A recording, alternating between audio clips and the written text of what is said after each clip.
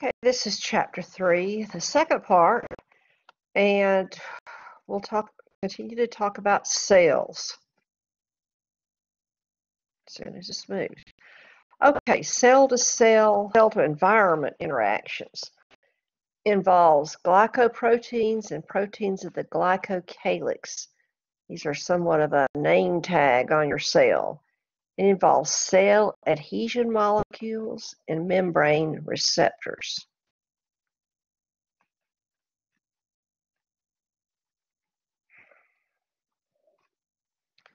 It's not moving very fast, is it?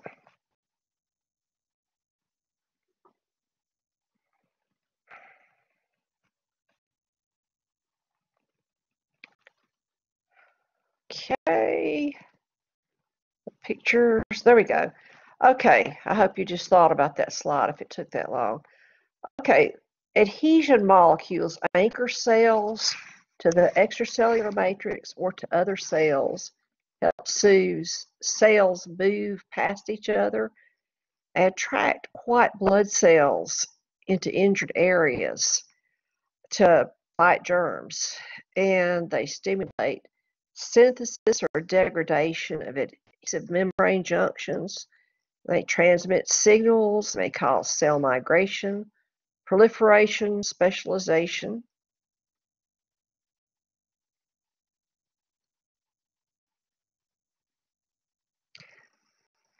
Roles of membrane receptors, these are for signaling.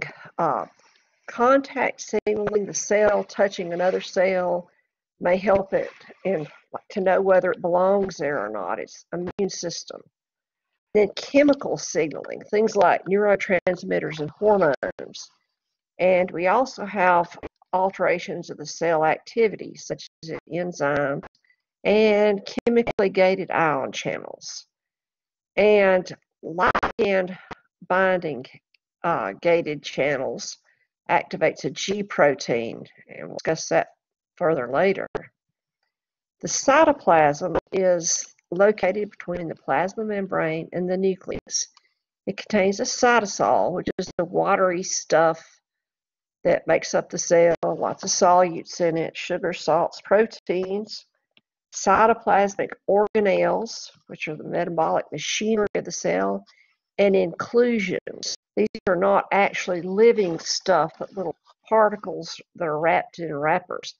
Glycogen, pigments such as the melanin that gives your skin its color, fat droplets or lipid droplets, vacuoles, crystals.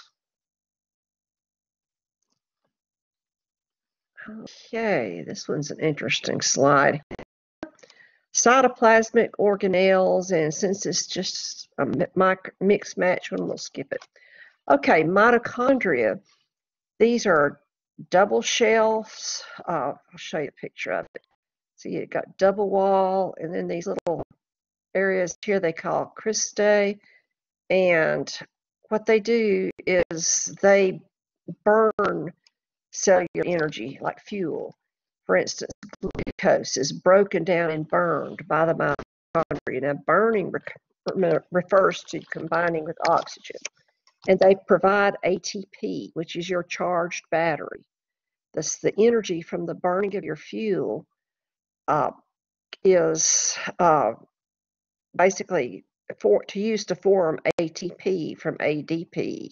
And then you break it back down and release that energy to do anything you do. They also contain their own DNA and RNA. Interestingly enough, this DNA may have somewhat of an effect on our makeup, and most of the mitochondrial DNA we're going to get will be from a maternal parent. The sperm doesn't really come along with its own mitochondria.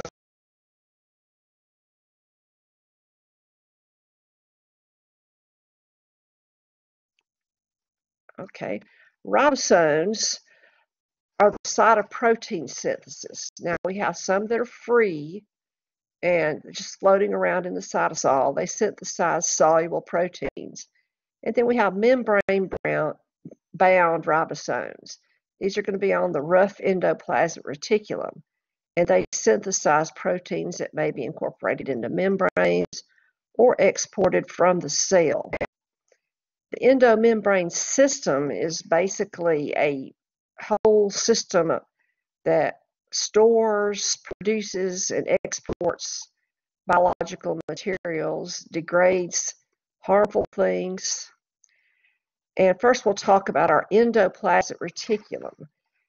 It's a wavy, I'll look at the picture here, waves of membranes. If you were trying to create a model of a cell using a big glass bowl as your plasma membrane and Jello as your cytosol, you could use very, very thin, stringy taffy to make your smooth endoplasmic reticulum.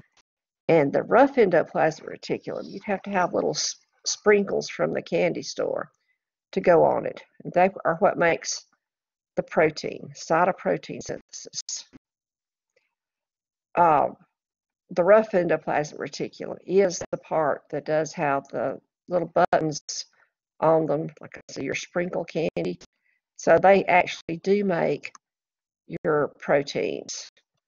And smooth endoplasmic reticulums, they have many enzyme functions: lipid and cholesterol metabolism, breakdown of glycogen, detoxification of drugs, pesticides, synthesis of steroid-based hormones, in intestinal cells, absorption, synthesis, and transport of fats, and then in muscle cells, storage and release of calcium. The endoplasmic reticulum is just holds the calcium in a little vat, basically, until you need to have a contraction, and we'll talk about how that works in chapter, I think it's the Golgi apparatus. You see here off of the endoplasmic reticulum, it's going to package and transport materials, and in this case, it's exporting them. So package and transport vessels.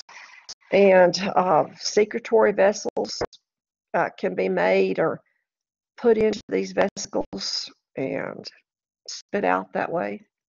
There we go. Secretion by exocytosis. Lysosomes are there. Now, when we talk about endocytosis, eating something, it's got to do something with it. And so it takes that little vesicle of the germs and it moves it over to a lysosome and fuses with it. And enzymes and acid hydrolases inside these lysosomes digest bacteria, virus, toxin, fungus, anything that needs to be digested. Old organelles. Also glycogen, if you need to break down glycogen to have the energy from it. And glycogen is the equivalent of starch in a plant, it's glycogen in an animal. Break down a bone to release calcium. And then old, injured, non-useful tissue, which is called autolysis. Such as when you were an embryo, you all had a tail, and most of you don't have one now, I hope. Peroxisomes, these are membranous sacs that have oxidases and catalases, and they detoxify harmful stuff, such as hydrogen peroxide. It's very toxic to cells, and it is formed in cells, and it must be broken down. And when you pour hydrogen peroxide on a boo-boo and it bubbles, it makes that glorious bubbly stuff. What you're seeing is oxygen bubbles. Does it kill germs? Probably. Is it good for tissue? No. It's okay for little surface injuries, just to clean them up a little bit, but you never pour this in a deep wound because it'll cause a lot more damage. Hydrogen peroxide will cause a lot more damage than it will help. Also, free radicals are chemicals that end up temporarily having unpaired electrons. Peroxisomes get rid of those. The cytoskeleton is a series of rods throughout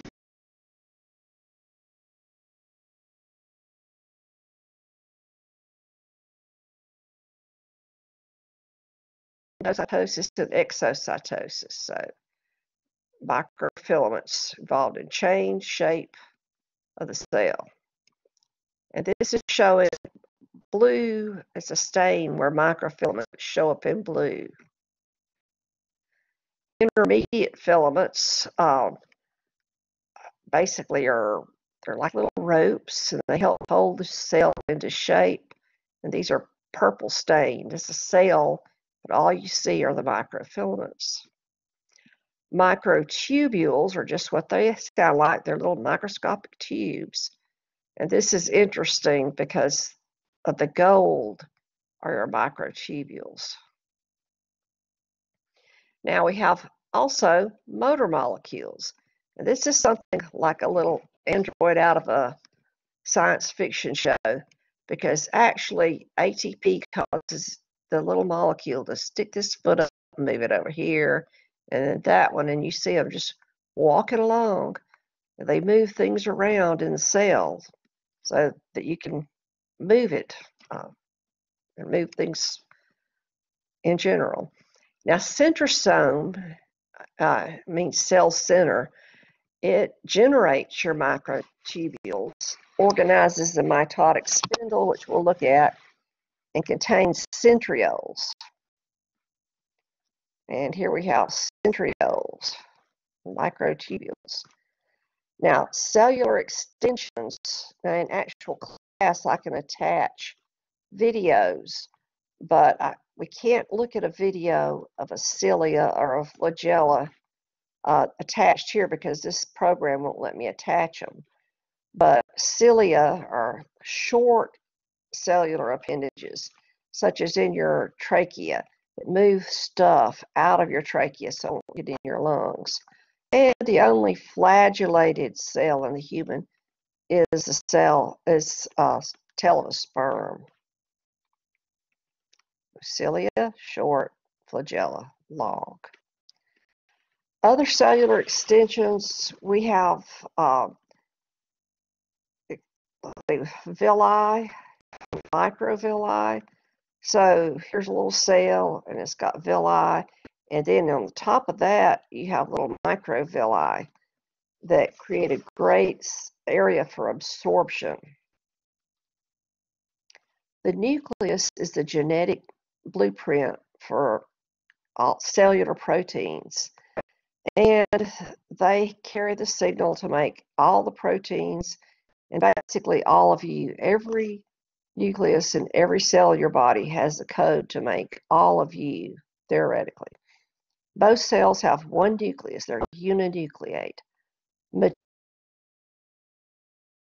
They have no nucleus. A means without. They have them when they're immature, but then they kick cells, bone destruction cells, and some liver cells are multinucleate. And here is your nucleus here. Nuclear envelope, which we saw a picture of right here, it's just the wrapper.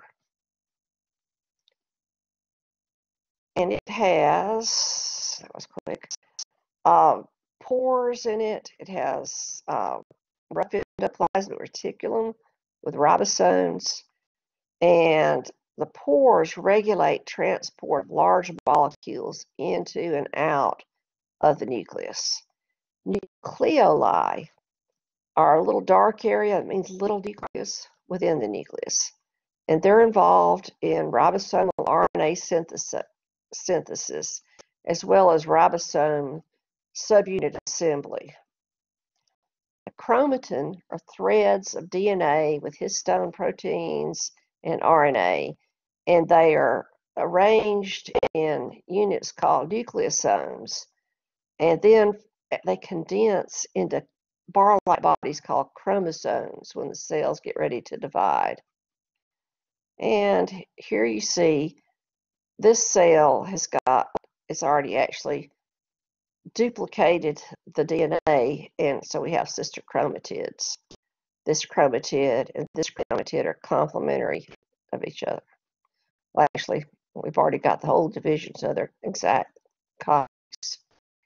Now, the cell cycle, reproduction of the cell. Now, we're not talking about sexual reproduction. We're talking about somatic cell. Consists of interphase and then mitosis.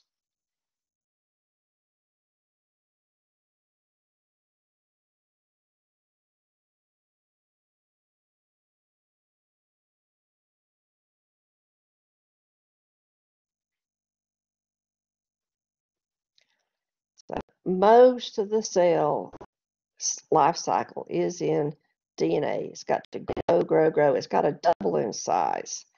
And then your DNA replicates itself. And then we start to actually go through mitosis and cytokinesis. Okay, and this is just showing interphase. Not terribly interesting. Okay, now the DNA, it's a double helix. It's shaped like a ladder that's been twisted into, well, a helix. And it unwinds due to an enzyme called helicase. And it exposes chains, and they're not exact the same, they're complementary to each other. And each nucleotide serves as a template for building a new complementary strand. Now, DNA polymerase only works in one direction, and we have two DNA molecules formed from the original DNA molecule. Okay, this would be the original DNA. See the double twisted ladder? Now we have the bases are adenine, thymine, cytosine, guanine. You could remember A, T, C, G. And if you look over here, this is going to be your DNA polymerase here. And it unzips this cell. And you have free nucleotides. Certain ones match with certain other ones. So this is a T and this is an A. So when this T here unzips, it's got to find an A to go. I got it backwards. This is supposed to be the A, and it's got to have a T. And so it will find it complementary sides. So each of these is a mirror image of the other. And once it's through, you have two complete new strands of DNA. Now, mitosis occurs in cells that are growing. It's there for tissue repair. Does not occur in the nervous system, in the cells of the nervous system. Like if you damage brain, it's damaged. Skeletal muscle, same thing. Cardiac muscle, as of now, that's the same thing. Every now and then a scientist comes up saying, aha, we saw cardiac muscle repair itself. Then it's disproven, so who knows? Okay, now cell division, we have these four phases: prophase, metaphase, anaphase, and telophase, and then cytokinesis. Prophase, the chromosomes are starting to become visible, and mitotic spindles are starting to form. The nuclear envelope fragments, so it's no longer wrapped up like it was. And as you see, we already have replicated chromosomes because that happened during interphase. And here's your mitotic spindle. And what's going to happen is it's going to attach. They'll separate to either side of the cell, and we'll just go ahead and look to the next phase. Okay, now we have late prophase. We've already started this. This piece of the spindle is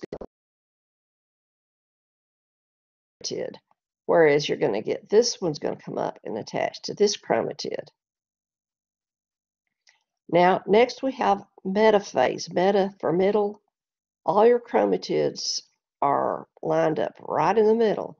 And the point is, this is going to shrink and this is going to shrink, ripping these chromatids apart. So as you go into anaphase, you see they have been ripped apart nicely, and they're heading this direction because the point is we're going to make two different cells. Telophase, and this is an actual photomicrograph. You have got two independent nuclei, but the cell still hasn't completely divided there. And then cytokinesis, you actually have a cleavage furrow, which is division furrow. This is a nice picture of it. This is telophase. And then look at it like a string. It's a protein string, I guess. It does kind of look like some kinds of cleavage. It tighter, tighter, and tighter, and tighter, and then it pops apart. You have two cells. just like a balloon, except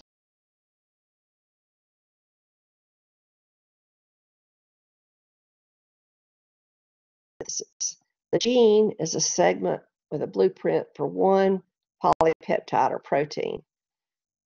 Triplets of nucleotide bases are basically our genetic library because each triplet, called a codon, codes for an amino acid. So if you want a protein made of amino acid 1, 6, 2, 3, 8, whatever, you're going to have the triplets of nucleotide bases lined up to pick those up. Now, RNA we have 3 types. Messenger RNA, the DNA code is going to be copied off or transcribed onto the messenger RNA. It's going to take instructions for building your protein from the gene and the DNA out to the ribosomes in the cytoplasm. Now, ribosomal RNA is a part of the ribosome that helps translate that message into an actual protein. Transfer RNAs actually bind to amino acids with bases of codons. So you've got a codon is 3 bases in a row, and it's going to actually pick up and put the amino acid in the right place. And the translation is actually starting the formation of the protein. And here we have a picture somewhat. You see, with DNA, we copied both sides. With RNA, we only copy one side. And instead of a T, we have a U. So it's a little difference there, a uracil instead of a thymine. This is our transcription. And it's just going to copy this little section however long it needs to copy off. The translation is converting the base sequence into proteins. It's actually building of the protein. We also have extracellular materials that make up part of our body: bodily fluids, interstitial fluids, blood plasma, cerebrospinal fluid, cellular secretions such as intestinal and gastric juice, saliva, mucus, serous fluids, and the extracellular matrix, protein, polysaccharides, in contact with cells. So there's a lot to you besides just cells. Now, developmental aspects, all cells of the body contain the same DNA, but they're not all identical. There are triggers that turn on and off certain genes, most of which we don't know about, which cause cell differentiation. So your toe looks like a toe, your nose looks like a nose. We eliminate old or aged cells through programmed cell death, which is called apoptosis. And then they're phagocytized. Okay, theories of aging. Why do you get old? Recent researchers have come up with an idea that no one lives past 115. Most people don't live anywhere that long, and I'm not sure I would want to. Okay, the first theory is the wear and tear theory. Little chemical insults and free radicals add up, and you just finally wear out and die. And it may be right, it may not be right. The next one, immune system disorders. The older you get, you start getting more and more autoimmune disorders, and you croak. The next, which a Nobel Prize was won for, and is considered the greatest thing, except for now there's evidence it's wrong. This is the genetic or telomere theory. Now, a telomere, this is not a telomere. This is a bread bag. And on the end of the bread bag, we have a twist. Every time you open that bag of bread and take out some bread, close the twist tie. Well, a telomere is supposed to be DNA that doesn't code for anything. That's on the end of each double helix. And every time that cell divides, they get a little bit shorter and a little bit shorter. And so eventually they get too short to replicate and you die. Largely on the first cloned mammal, Dolly the sheep, who was named apparently after Dolly Parton, which is a little interesting. But she died at a very young age, and they said, aha, the telomere, prove it. She was already old when she was born. Now, this theory has held on quite a while.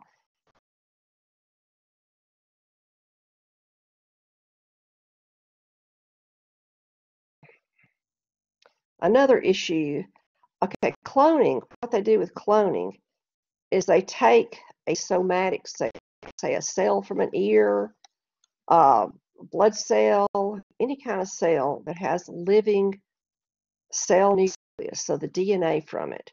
And then they take an egg from a donor animal or human. We haven't officially done cloning in humans yet.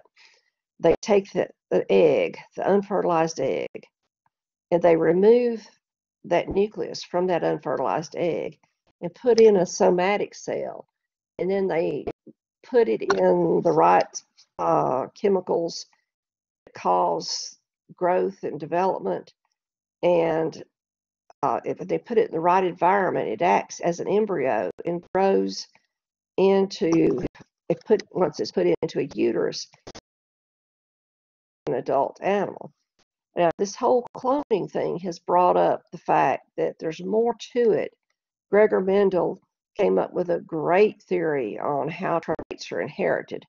But this was a smart little Lena. It's a champion cutting horse. Now, what a cutting horse is, they don't cut anything with the scissors or anything. They have a group of cattle, and they pick one cow, the rider does, and they have to separate that cow out of the group. And apparently it's real easy to fall off of those horses. They're world champion, great animal. Well, they decided they wanted more of him. And these are his clones. Now look at them. Let's go back to the original. See the nice little blaze, no markings on his front legs, white in the back. Here we have white here, different shaped face markings. Every one of these looks the same. Now, cost $150,000 to create one of these clones here. What ultimately happened to these clones, one of them died of cancer. 4 of them were sold as to be breeding stallions. And the most any of them brought was about $10,000. Only brought $3,000. So $150,000 invested to get $3,000, and one didn't even make it. I don't know which one didn't make it. I was just looking at him because he was scrawny, but it could have been that one. I don't know. But anyway, it was not the best thing. And this is an extreme issue. Rainbow. She was a cat chosen for her unique color. This is her clone. Identical. CC for Carbon Kitty. Absolutely identical DNA. Look at the difference in the pattern. The color is the same. But they check the DNA. These are the same cat, but they're not. And this brings into a study, well, it shows that everything Gregor Mendel had to say wasn't absolutely correct, that there's something more to what makes us us. It's environmental all the way into the intrauterine stage. And there's even some evidence that some things like trauma, stress in your environment could cause your DNA to change a little bit, the way it's expressed. This is called epigenetics. And it may go several generations along, such as after a great famine, and I think it was Ireland, the next generation of kids were smaller, and that lasted for several generations. So, the whole story is not out yet, but I think you're going to reproduce yourself by cloning. You might not get somebody as good looking as you are, but that's a study for another day. And I think this next slide is a white cat in a salt mine at high noon. And that's it for chapter 3.